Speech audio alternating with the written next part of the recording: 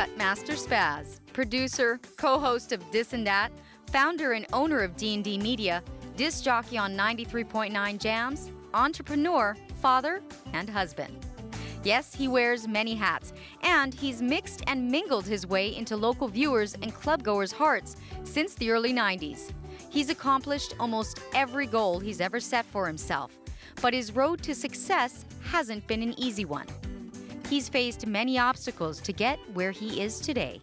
Raised and born and raised on the winter side, Kaneohe, K-Town. Growing up, I was pretty normal, going to school with everybody until about second grade, and then they found that I had a learning disability, so I started falling behind in class, and I had a hard time keeping up, so they did some tests, and at that time, they found that I had a learning disability. They didn't have the direct names. Later, they found out that I was dyslexic, meaning I see words backwards. I'm having a hard time spelling words. I also had speech problems because my brain couldn't process the words I wanted to say fast enough, so I would stutter and mumble. So I had a speech problem. I also was very clumsy, and they found that I had physical problems, like learning my left from my right. And then also I had ADHD, which is attention deficit hyperactive disorder, which is I can't control, I'm impulsive, hyper, I always gotta talk, I always gotta be moving and fidgeting. So I had these obstacles, and they put me in special ed. Kutmaster Spaz didn't let his learning disability stop him. Rather than giving up, he made a conscious decision to take his life into his own hands. For my 12th birthday, I asked my dad if he would buy me a turntable, and with the birthday money I got, I had bought myself another turntable and from Radio Shack, so I had these two turntables. But in high school, like I said, I just focused on DJing. I always had the entrepreneur type vibe. I guess I didn't even know what that word was or what the definition of it was, but from 10 years old, I delivered newspaper, saved all my money. When I was old enough to work, I washed dishes at Zippy's at 15, and then during summer, I would work for a vacuuming company. We vacuumed different houses, steam clean houses, and I saved all my money. And by 16 years old, I saved up a lot of my money to start my own business. During his teen years, he continued to fight to keep his dream alive, even though many around him told him to give up and that he would never make it. DJing wasn't really something that was popular in high school. It was like you either played sports, modeled, or you danced hula, and I did none of that, you know what I mean? Even my mom was just like worried I wasn't gonna graduate high school, so when I told her I was gonna be a DJ, knowing that DJing you have to be able to speak, you have to be able to be coordinated to do more things than one at a time, she just couldn't see that. A lot of people couldn't see that, so I had a lot of people who just wanted me to just do something normal or the regular norm, work at a fast food place or enter the military, because they just thought I had the obstacles. But I really believed in myself that I was destined to not just do that. Even his name, Kutmaster Spaz, was chosen as a way for him to overcome the negativity that he faced. Spaz is a negative name. It was one of the tease names that a kid used to tease me. Oh, you're such a spaz. Oh, you spaz, spaz, spaz, spaz, mental spaz.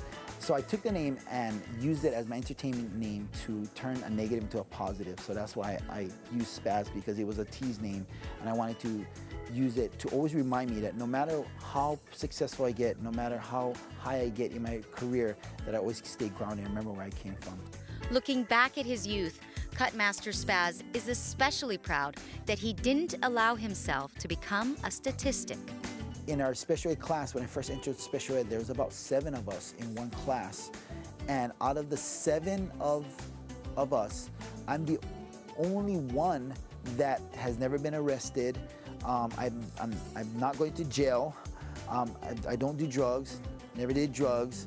And I'm not on the system. I'm not, homeless. I'm very blessed.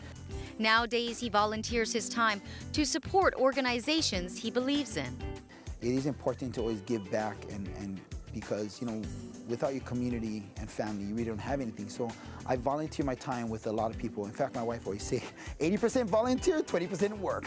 I mean, 20% getting paid, 80% giving back. But I mean, I'm just such a strong believer. Yeah, I do a lot, and even my own programs, I even create my own programs. I do put together tournaments and free concerts and stuff like that. Just trying to give things for the community to do that's positive.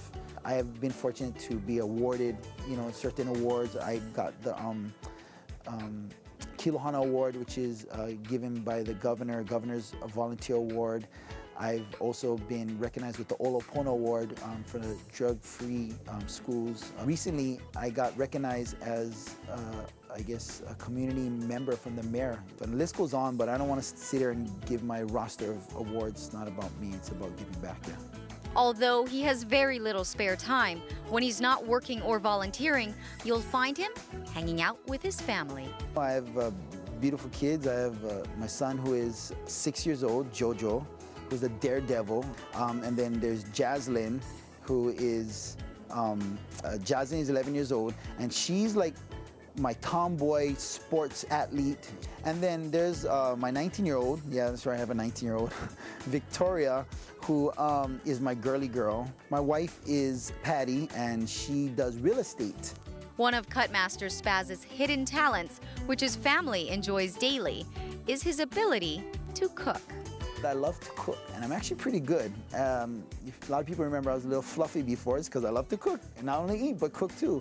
So a lot of people don't realize, but I do, I would have to say 90% or maybe even 99% of the cooking in our house. My secret dream is to eventually put out a Kutmaster cookbook of all my recipes that I have either perfected or created, or friends have given to me that I have, you know, done over the years.